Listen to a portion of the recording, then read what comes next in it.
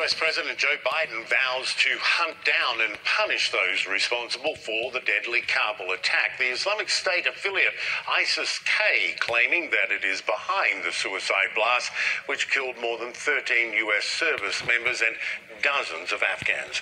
President Biden said the US will move forward with evacuations, but made it clear that the nation will neither forgive nor forget. We will not demonstrate it over and again that it's was not only a threat, but that it was a severe threat and an increasingly likely one. Look, ISIS has demonstrated over and again that it's masterfully opportunistic, especially when it comes to vacuums of power. In fact, some of the chatter that I had been looking at just before the attack talked about how ISIS was poised to launch attacks specifically because two of its enemies are out of the picture. That is the Afghan security forces and, of course, the U.S. troops. Now that they are out of the picture, they only have one more enemy left. And this enemy is extremely busy right now trying to control Afghanistan all over again, trying to put logistics in place.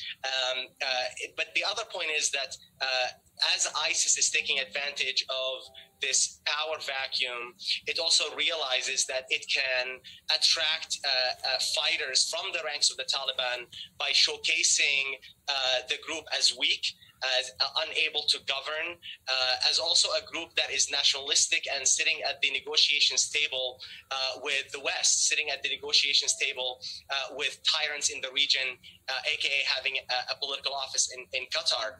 So, all right, Shalom. This is Hara One by Yasha Allah of the Lions Den Camp. I want to say Kal Halayim, La Yahweh, by Hashem Yahushai, by Hashem Harakah Kodash, Ma'amav. Double honor to the elder apostles of GMS and the elders. Shalom to you, Akim, and Akwatim and children that believe in sincerity and truth around the four corners of the earth. All right, this is Psalms 55 and 21. It says, "The words of his mouth were smoother than butter, but war was in his heart. His words were softer than oil, yet were they drawn swords." All right. Now you heard the speech of Biden, you know, Lion Biden, Creepy Joe. And, you know, just to get to the point with that, this is their whole goal, to war, order out of chaos. You know, you had America dealing with the Taliban before, right, brushing shoulders with ISIS. But now they got what? You got ISIS trying to go against Taliban, so-called. And you got them running the Afghanistan government out of that area where they've been ordered to move all their troops out of. But now this is the thing. If there's an attack on America in that land, then that gives America a right to stay there longer. You see that, in the midst of removing so-called Americans out of there and bringing them back here. So that gives them the green light to stay over there longer, all right, and gain a foothold in that area again. Check this out. This is Habakkuk 2 and 5, all right? This is all prophecy. Habakkuk 2 and 5, yea, also because he transgresseth by wine. See, they through their philosophies, you know, you get what? Sorry about that, man. This view is beautiful. Let me show you this real quick. If I can show you. It's crazy. I'm looking out the window. But, yeah, so his philosophies, through their philosophies and their policies and setting up for what you would call, let me turn it back around, setting up for what you would call this World War III scenario, or what you would call Armageddon, all right, through their lies, through their brushing and rubbing shoulders with these terrorist groups, these politicians that set up militias over there, you know, people like Dick Cheney, remember them, McCain, all right, the Bush administration, the Clinton administration, Now, so now you have a bunch of service members, a bunch of Marines that got killed over there. All right. So now check this out. It says Habakkuk 2 and 5. So you can expect more attacks, more war as this chaos heats up around the world. All right. It says, yea, also because he transgresseth by wine, he is a proud man. So they proud. They think they're going to reach their new world order. All right. Esau thinks they're going to keep their power seat in this earth. It says, neither keepeth at home, man. And they've been pushing their military all over the world, especially since World War II, when America became the hammer of the earth and they started going into the Middle East and causing confusion and the same shit they do here in America, division, right, amongst these different ideologies and beliefs over there in the Middle East.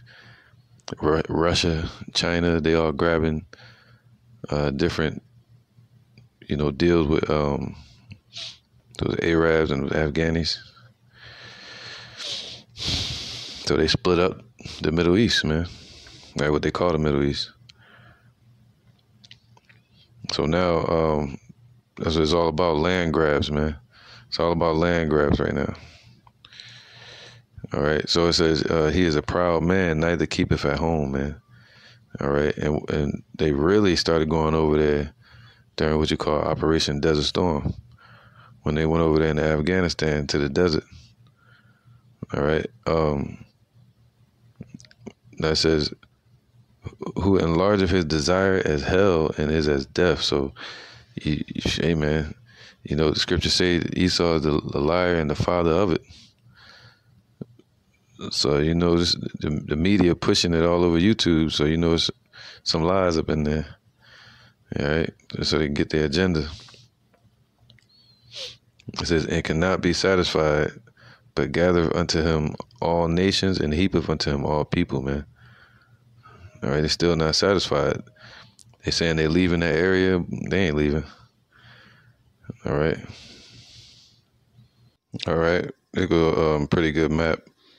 And it shows you right here. Let me use this. It shows you right here. This is where America went first. All right. 2003, if I can't mistaken. All right. Operation Desert Storm. And they've been over here in Afghanistan and Kabul. Now, is it coincidence they basically on the doorsteps of Iran? All right, that's their goal, and the scriptures tell you that the hinder point was going to be towards the Red Sea and the face towards the utmost sea. And these two right here used to be connected. So let's get scripture on that real quick. All right, that's what it said. What? He neither keepeth at home, man. So they're the cause of all that chaos over there, and also weaponizing and training all those terrorists over there. You can tell one that's trained, they'll hold their finger over their trigger like that, compared to whatever other way, just kind of chaotic, like somebody just grabbed a gun and just going crazy. But they actually trained, man. All right. Now, Joel 2 and 20. But I will remove far off from you the northern army. America is what? North America, the northern army. And their army has been removed all around the world. They got bases all over the earth. And also over there on the borders of Russia. You see that? And will drive him into a land barren and desolate, with his face towards the east sea and his hinder part towards the utmost sea. But what does it say right here? And his stink shall come up, man. So a lot of them going to perish over there that go into this military, this man's army. All right. It says, and his ill savor shall come up, because he have done great things. They did a lot of wickedness over there. So now all them nations coming against them. The Lord raising up the dead nations, those heathen nations against America or Esau. All right. Fear not, O land, Be glad and rejoice, for Yahweh will do great things. So the Lord gonna do great things against them. You know. So this is all prophetic. And what scripture said, his stink shall come up. And that's why they're dying over there. And those explosions and stuff like that. All right. Now you have right here, man, Saudi Arabia. And now they're dealing with Afghanistan. And they already messed with Iraq. So they right on the doorsteps of Iran. All right. Now, so it says Saudi Arabia, the EC would be the Red Sea. Then you have what you would call the Caspian Sea. All right. Now, but the ultimate goal is what? Iran. Check this out. It says, what is ISIS-K or ISIS-K? This Afghan terror group and Taliban enemy, it says, whose local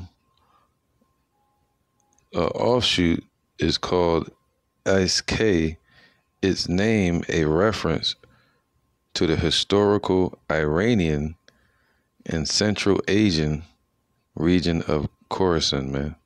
All right, that's what they got the K. So, hey, you see Iran is getting tangled up in there. So get ready for that. All right.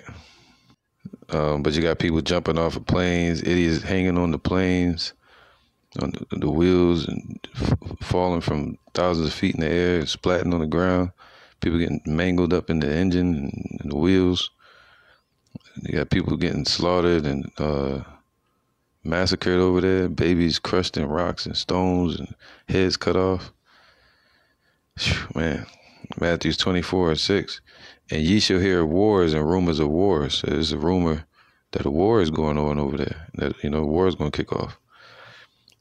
See that ye be not troubled, for all these things must come to pass, but the end is not yet. So the end is not yet. All right. For nation shall rise against nation, and kingdom against kingdom. So they're all rising against each other, and different people against different people, and proxy nations, and these what you would call more powerful countries like Russia and China and America and Iran. For nation shall rise against nation, kingdom against kingdom, and there shall be famines and pestilences and earthquakes in diverse places. All these are the beginnings of sorrow. So we're going to hear of wars and rumors of wars. We're hearing it through the media. All right. It's just the time we're in. It's going to be wars popping up. You see that? Ecclesiastes 3:1. To everything there is a season and a time to every purpose under heaven. So this is a purpose of the Most High getting things stirred up over there for Armageddon. Now it says this. I'm going to skip down to get to the point. It says a time to love and a time to hate, a time of war and a time of peace. All right, so this is a time of war on the earth, a war between what? Spiritual wickedness in high and low places against righteousness, and also nations against nation, people against people, kingdom against kingdom. All right. All right, I'm going to do this real quick. Revelation 9:11. And they had a king over them, which is the angel of the bottomless pit. And this is talking about Kaiser Wilhelm. And this was, it was known as the last Kaiser. The word Kaiser means king. So he was like the last Caesar before they started deeming and calling people presidents. But now he was the last king before Hitler. And Hitler was like a soldier, a general that became the leader of that nation. All right. But this is talking about Kaiser Wilhelm right here in World War I. All right. I don't know if I said World War II, Salaki, but World War I. All right. I think it was like 1917. And he was known as the guy that destroyed Europe. Caused something called the Turnip Winter. Look it up. The Turnip Winter. All right. Caused nothing but poverty in his nation by trying to start a war. All right. Getting involved in a war, man. And that's the same thing Biden doing. Because America is basically Nazi Germany, man. All over again. So it says, whose name in the Hebrew tongue is Abaddon, but in the Greek tongue had his name Apollyon, I mean like destroyer, you know. So he basically destroyer Europe, destroyed his own damn nation. All right, now check this out. Verse 12. So these are the things we know when we see these things happen upon the earth. If you're into the scriptures, into the Quran or whatever, if you're into other books, you ain't gonna get it. But if you're into this book, the Holy Scriptures, you're gonna look for these things, man, because the Scriptures is a book of prophecy, and we've been warned and put on notice that all these things are gonna happen upon the earth. And now they're moving into terrorist attacks, and then they're gonna go to homegrown terrorism. You know, then they're gonna start saying Russia. You're gonna start hearing that. You're gonna start hearing about UFOs again, the chariots. Same loop, man. I always said Esau's a one-trick pony. And then you got Biden up there, the puppet.